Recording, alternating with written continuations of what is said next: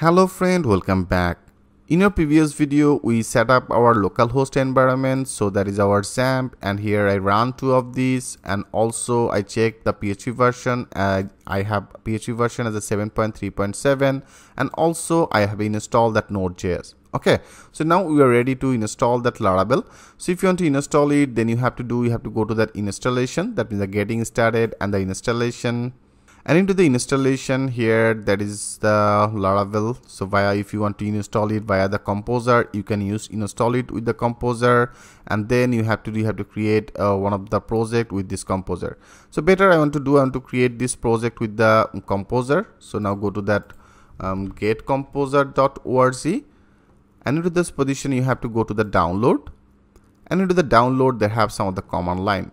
So now I want to install it. That means I want to install that Laravel with the composer. So I just simply copy it, and I have already created one of the project in our localhost as a that is our htdocs. Into the htdocs I have created one of the folder as a pro4, right? So now I want to install that Laravel, in particular that area. So first of all, I want to install that our composer. So here in particular that position I just define as a cmd. So that is our terminal, and here I just simply paste it. Okay, so make that sure you are connected with the internet, because it will be downloading all that file from to the internet. So now you can see it's perfectly installed that composer, and automatically it's now unlinked that composer setup file. So now it's gone from here. Perfect. So now I want to install that Laravel via the composer. You can see there is a via composer and create project. So now that is actually the command line. So I just simply copy it and now go to our folder area. That means the directory. Into the pro folder area I want to install it. So now I just simply paste it. Okay, so that is actually the command line as a composer, create project, and the perfect, and the disk Laravel block. So this block, it means actually your project name. So now I want to define one of the project name as a Udemy. Okay, I just simply define one of the folder name as a Udemy. So it should be create one of the project in our folder. That means in our that pro folder. Okay, that means the pro4 folder area, it should be created one of the folder as a Udemy. So now I want to install it. Now click on the enter. So it should be download all that file from to the internet. Okay, so make that sure you are connected with the internet, because it should be downloading all the things from here. So it may take little time. So I want to pause that video, and when it should be done, then I will come back again. So friend, here you can see our Laravel installed successfully. And also I have created one of the project name as a Udemy in our that folder area. That means the pro folder area. You can see this created one of the folder as a Udemy. And into the Udemy, all that our Laravel file is downloading from to the internet. So if you want to access it, then you have to go to your localhost. So that is a composer. We don't need this. That is our server. Also we don't need this. So now I just simply define as a localhost. Into the localhost, I have created one of the folder as a pro. Okay, I have created one of the folder as a pro4, and into the pro4 I have created one of the project name as a Udemy. So now if you click on the enter, then it should be redirected to our all that file. And here you have to go to the public, and you can see our Laravel installed successfully.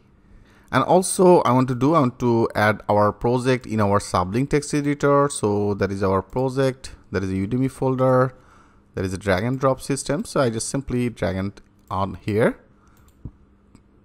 And here you can see all that our file for the Laravel, that is app, that is our HTTP, and all that controller will be in particular that area. And also there is a model, and that is our resources, and that is our all that view file. Okay, so step by step I will show you how can do that work. So don't worry about it. And also here if you go to that there is a package.json. Into the package.json, or they have all the details. And also that if you go to that composer.json, into the composer.json, it's showing all that your data. Okay, so now here we successfully install that Laravel. So we successfully install it. And also here, if you want to install that Laravel default authentication system, so I will show you how can install that Laravel default authentication system. So if you go to that Laravel official website, and here you have to go to that security, and that is our authentication. And into the authentication, if you want to install it, like here, that is our routing. So here you have to run two of these. Okay, so if you run two of these, automatically it will be created one of the folder in our controller area as authenticate. That means the HTTP and there is a controller here. It should be created one of the folder as a auth, and also it should be created one of the route. So that is our route area, that is our web route. Okay, it should be created one of the route in particular that area. So I want to install it. So if you want to install it, then you have to copy it. Okay, I just copy it, and now that is our directory in our Pro4. So right now we have to install it in our project directory, not that position. So I just cut it. Okay, and here I go to our project directory, and I just simply define as again terminal as a cmd, and now in particular that area, that means in our Udemy project folder area, I just simply paste it, and now click on the enter. And also it should be downloading all that file from the internet. Make that sure you are connected with the internet.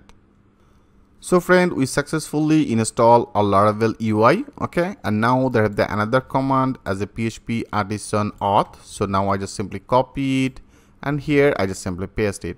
So it should be created some of the folder, like here in particular that area it should be created, like here. Right now I just click on the enter.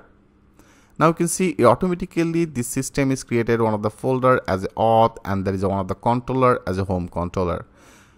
So now if you go to that auth, that is all the default authentication system is now installed successfully. So now if you go your project and now refresh that project again, and now you can see there is our logging and the register is now ready. So in Laravel, there is a default authentication system. If you click on the logging, you can see there is a CSS and the JSS is missing. So we have to add both of these. So now if you go to our project directory, into the project directory, if you go to the public, into the public, here you can see there is our missing. That means our CSS and the JSS is missing. So we have to install two of these. So right now I want to install it with the npm.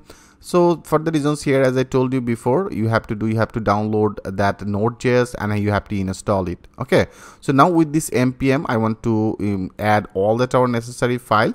And also one thing, like right now, if you want to access your project, so that is our URL, right? So in PHP, they have also another command, like right now I remove it and now go to our project directory again. And here I define as a cmd, and I just define as a PHP artisan serve.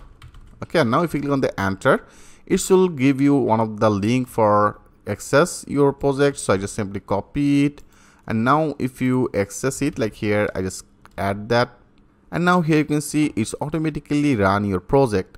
So with this command you can actually access it, so you don't need to access that your URL. So with this you can access it.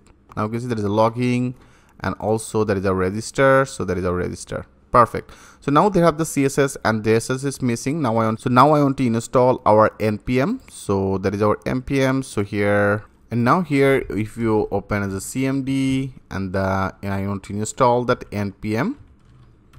Okay, I just define as the npm install, and now first of all I want to install it. Click on the enter. So now here you can see it's installed that npm. So for the reasons here, make that sure you install that Node.js. Okay, so I install it perfectly. So for the reasons it's now installing. So it may take little time. Make that sure you are connected with the internet. So when it will be done, then I'll come back again.